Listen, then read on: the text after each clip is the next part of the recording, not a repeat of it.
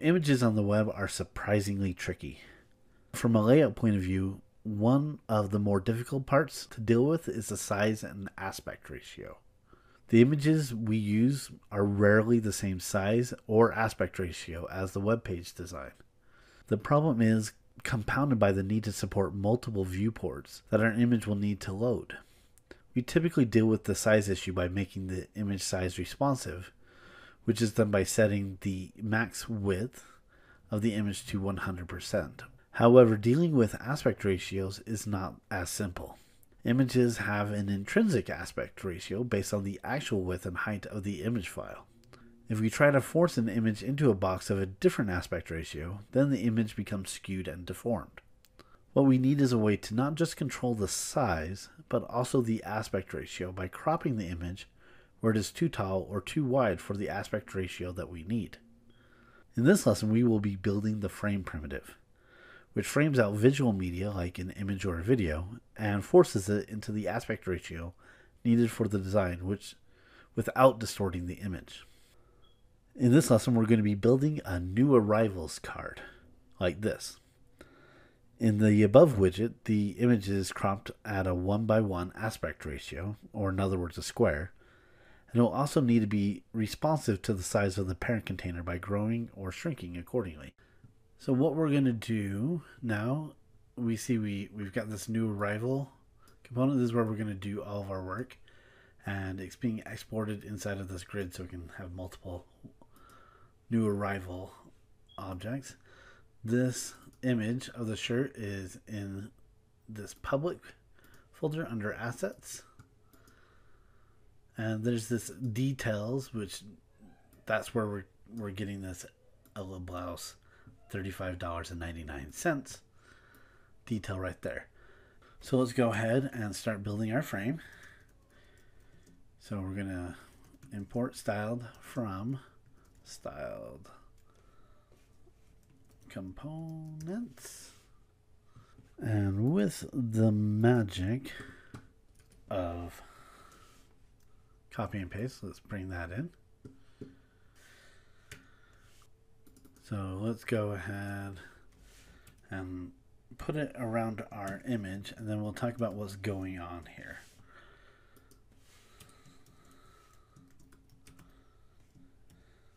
Oops.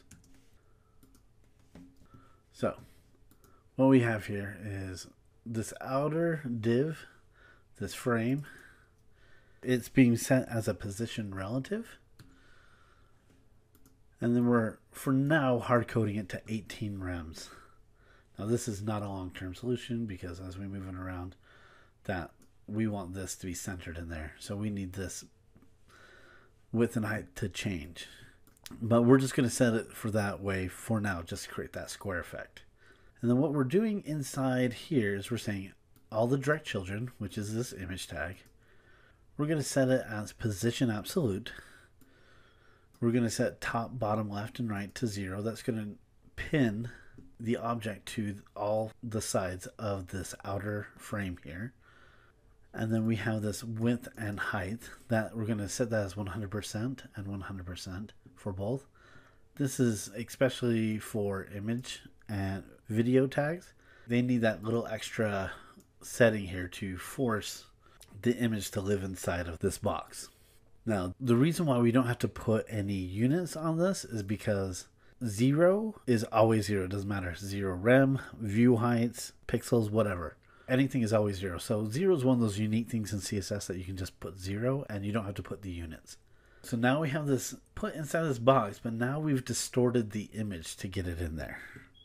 So we're going to tackle a couple different things here. First thing we're going to tackle is setting the aspect ratio. Instead of hard coding this width and height to be 18 rems, let's just set an aspect ratio and let the browser decide how big, how tall, and how wide it should be. Now, the good news is there is a property called aspect ratio, and you can come in here, and if let's say you wanted a 16:9 aspect ratio, you can set it just like that. Now you notice me setting this aspect ratio, I'm going to get rid of that. This aspect ratio is not working. That's because we're in Safari. And if we look at can I use, this aspect ratio is available in Chrome and Edge. And as of the day of this recording, it's also available in Firefox. But Safari is not yet implemented that. So there is another way we can handle this. Well, the best way is we want to use the aspect ratio by default, if at all possible. But if not, we want to fall back to an alternate form. So I'm going to copy this, and we'll talk through how this is working after I put it in here. So what we're doing here is, first of all, we're off of prompts. We're going to grab a value. We have this prompt called ratio, and it's going to be an array. And we're taking the first value, and we're assigning it to n, which basically means numerator. And this other property we're assigning to a custom property called d, which is denominator. And if we don't provide that property, we're going to default to 1. Now, for those browsers that support aspect ratio, we're going to go ahead and pull those values out. We're going to get the n for numerator and d for denominator. And then we're going to do what's called a feature query. And we can actually go at supports, and in this case we're throwing in the not, because we're checking if something doesn't support this. So this basically is the equivalent of JavaScript's bang operator that allows it to take on the opposite effect. This turns out to be false. So it's the equivalent of that. And we don't have to check these values specifically. We're just going to check, does that work? And basically what happens is, this is saying, does CSS understand what I'm putting in here? And if CSS does understand it, or in this case, because we're checking for the not, if it doesn't understand it, then it's going to use this CSS. And then we're doing an interesting thing here, the padding bottom. This has been a trick, a hack, whatever you want to call it, that's been around for at least a decade. And it takes advantage of the fact that padding that's set either on the top or the bottom is always relative to the width of the element itself. So in other words, if we set a padding to be 25%, it's 25% of the width of the element, not the height. So using that, we can calculate. What we need to do to calculate that is we actually flip these numbers. If we take the denominator divided by the numerator of an aspect ratio, and then multiply that by a percentage, we get the percentage we need to get that same aspect ratio. Now, if you're not familiar with aspect ratios, by the way, we have the numerator and denominator. This corresponds to the width, and this corresponds to the height.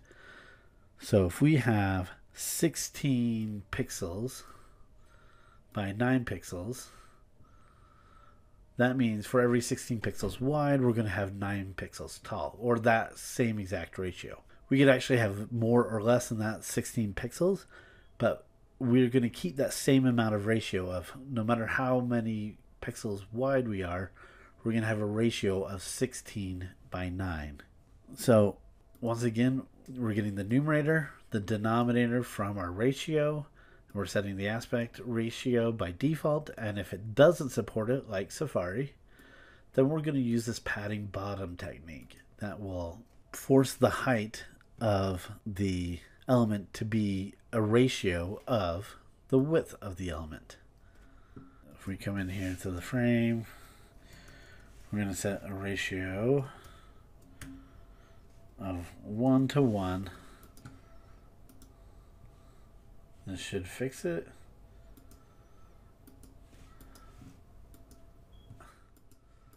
So if we wanted to, for example, have something be 16 pixels wide by 9 pixels tall, you can see that's happening automatically, even though aspect ratio is not supported by Safari. So we're having that.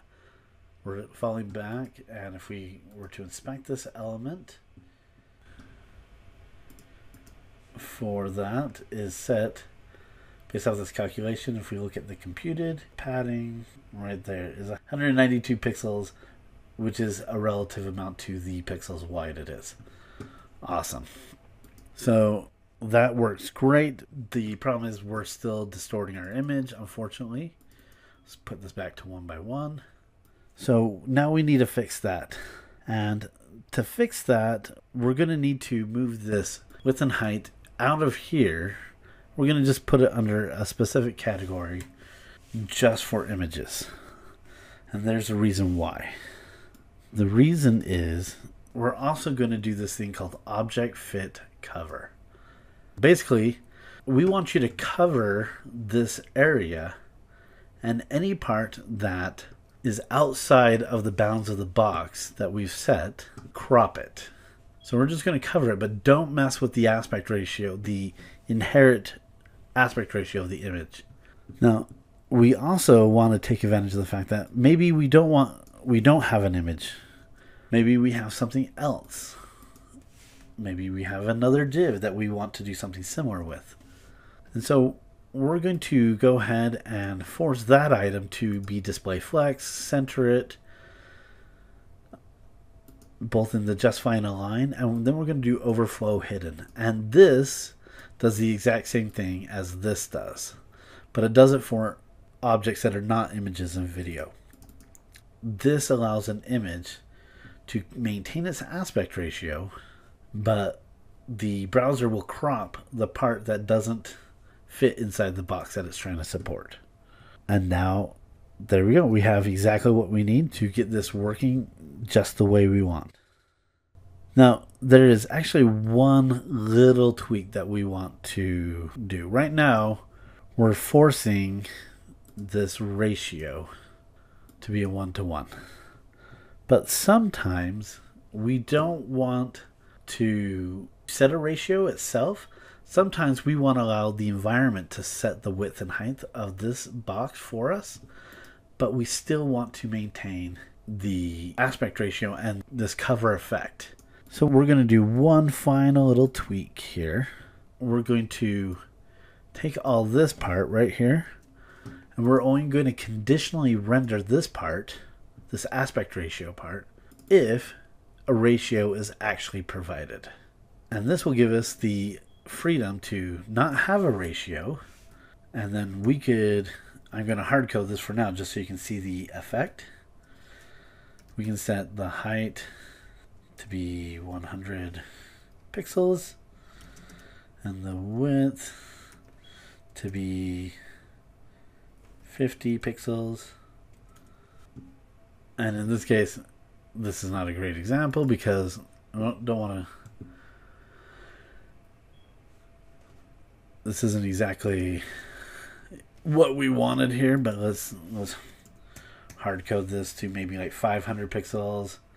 You can see 500 by 550. We can do different things, and this will force the aspect ratio of the image underneath to be exactly the same. It won't distort it, but it will still fit within the square. Let's go back to the 1-by-1 ratio though, because that's what the design wanted. Perfect. If you want to keep learning about how to build real-world apps with the latest technologies and other career-related topics, then start right now by subscribing to our channel and liking this video.